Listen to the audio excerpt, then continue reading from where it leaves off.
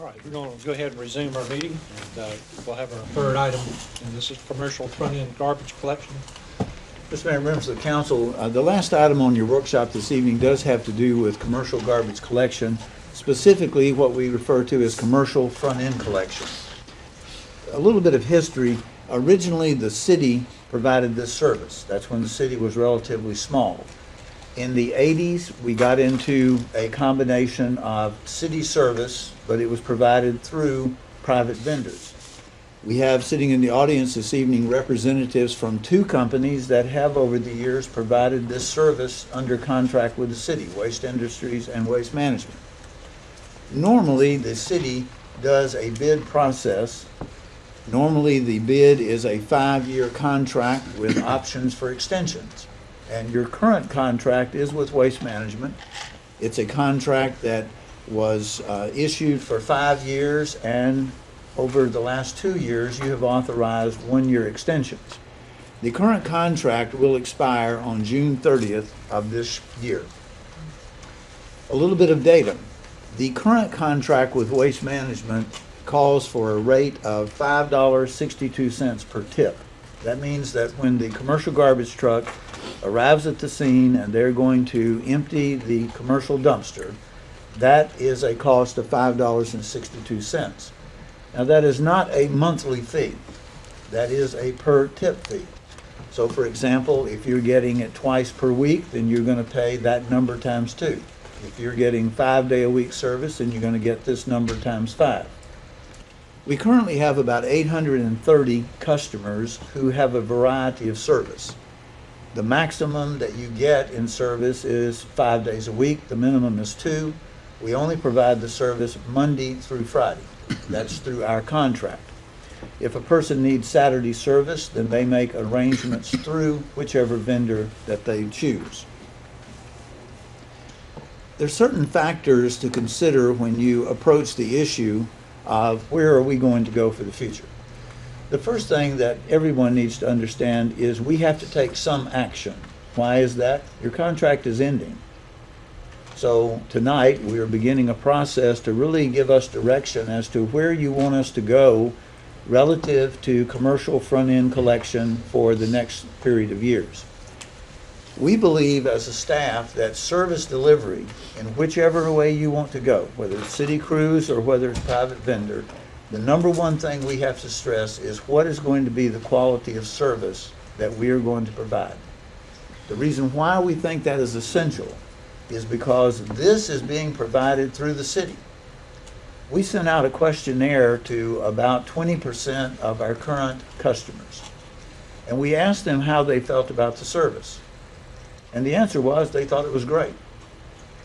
The reason why they thought it was great was because they think the city is doing it. Because guess what? We are.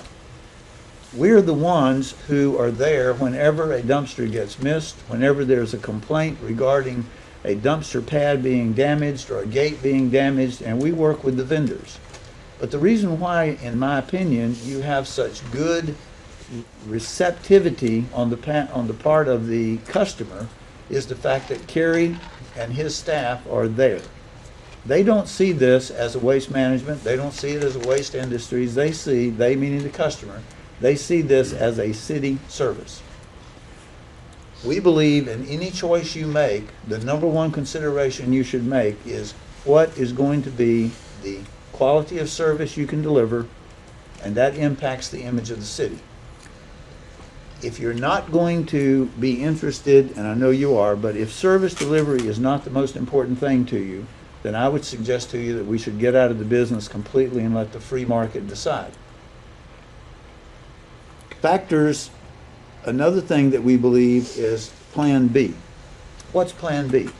Plan B is what are you going to do when 3 of your 4 or 3 of your 5 trucks are broken down? How are you going to get service delivered? Because at the end of the day, it really doesn't matter what the excuse is. It doesn't matter what the justified explanation is. Did the garbage get picked up or did it not? Now, without being critical, we've had difficulties in this area. That is why several months ago you authorized us to proceed with the bid process and for the city to be a part of the process. And we're going to show you how we've done that this evening. The service that we're talking about is for commercial collection for garbage and recycling through the method of front-end collection.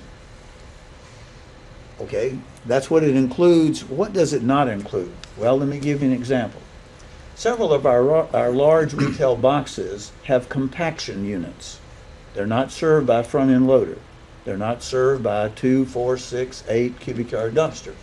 They're served by a very large dumpster that has a compaction unit on it. The service we're talking about will not interfere with a business that wants to have that type of service. It also does not include roll-off service. So if you have a roll-off container, whether it's opened or closed, whether it has a compaction unit or not, we're not talking about roll-off. Roll-offs are primarily rear operations. And it also does not require mandatory recycling. Why?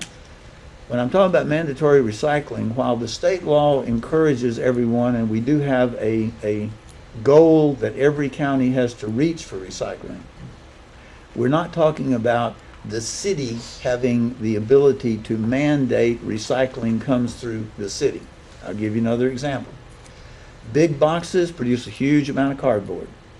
They have contracts directly with individuals regarding recycling. On the other hand, a small store, such as maybe an auto parts store, doesn't produce nearly as much. They do their recycling through us. So the service we're talking about tonight is the collection on the front end of the truck of commercial garbage. It does not include compactor, roll-off, and it does not mandate recycling only through the city. There are two things we need to really spend time discussing, and I want to make sure that we understand that while we're looking for guidance tonight, we're not asking for a decision. We are definitely looking for guidance, though. There is the issue of exclusive versus non-exclusive service, private vendor versus city service. Let's talk about what exclusive and non-exclusive service is. Exclusive service is basically the service provided only by city authorization. And let me give you some examples. There are cities in the state of North Carolina who have established an exclusive arrangement, and they do that either with city crews or with franchises. But what it says is that if you're inside my corporate limits, when I say my, I'm not talking about the city of Jacksonville, I'm talking about any city. If you're within those corporate limits, you must have your garbage collected through the city. Now the city can provide that either with city crews or with a franchise vendor. So you can set up an exclusive arrangement even if you would like to continue with a private company, but you would do that through a franchise. Exclusive service is for a provider or for providers, and I'll give you an example there. There is a county not too far from here that set up exclusive service, but they issued 2 franchises, one for company A, one for company B. They each have a territory. Now in our case, I don't believe the city is large enough to have territories, but I just want you to be aware that you could, as this community grows, you could set up franchise territories or service territories. What is exclusive service? It basically means there's no competition because all of your garbage is collected through the city process, whatever process that is. Exclusive service can be by city franchise, by city crews, or a combination. What is non-exclusive? Well, it's basically means that you can use our service or you can't. For years, we have had a service that many people thought was exclusive. It was not. It's a non-exclusive service. And what that means is that our 830 customers come to us because they felt it was a benefit to them through bulk purchasing, through proper management, through customer service with Terry and his folks. At the same time, though, while we have been doing that service, any pizza shop, any Walmart, any restaurant could set up their own arrangement with a private company if they so chose. Non-exclusive, others may also provide service, And in those cases, the price is set by the vendor. What are the pros and cons? Well, everybody has some. I'll list the ones I thought of. Pros. Exclusive service means, number one, the city is going to control the quality of the service. Number two, the city provides the service through either a vendor or vendors or through city crews. The city controls the rates. How do we do that? Either through competitive bidding and rate increases that are asked by the vendor, or by you establishing your own rates and determining what we're going to charge for it. One of the real important things about an exclusive service is a guaranteed customer base. What does that mean? We have 830 customers.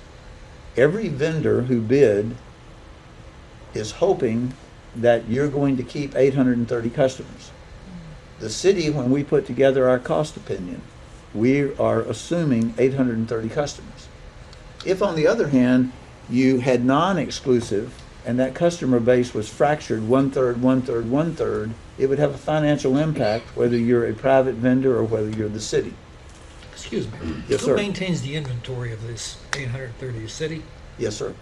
And if a new business, I start a new business in town, I'm solicited by the city to sign up for garbage collection? Kerry? Yes, sir, that's correct. And how's that? When somebody comes in to get a business privilege license, they're contacted? That and also through the planning process, sir. When we have a site plan that Okay. comes through, we look at the site plans and make the determinations about the enclosure and so forth, and then we solicit And the we business. inform them that we're offering commercial garbage collection Yes, sir. this way and under these terms. Yes, sir. And one thing, Mr. Bittner, I meant to mention earlier, and I appreciate you bringing this up, the current arrangement and the bid specs all set it up where the city is the party that sets up the accounts, the city is the party that bills, the city is the party that collects, the city is the party that, if I'm to use the term, solves problems. The vendor is the party that supplies the service. That's And it. from a vendor standpoint, I'm going to tell you, I can understand why people want to be the city's vendor, because we guarantee 100% collection. We handle all the collection problems. We handle all of the complaint problems. I mean, it's a very good situation if you're in private business in the commercial waste, in my opinion. The cons of exclusive are no competition. All city customers must participate, and the rates are set by the city. Hopefully, the rates that we set, either through bidding or through another approach, are competitive. Non-exclusive, the pros, it allows competition. It allows the customer to make a choice. The rates are set by the marketplace. The cons, the rates are set by the marketplace. Does not protect revenue, and customer base can be split.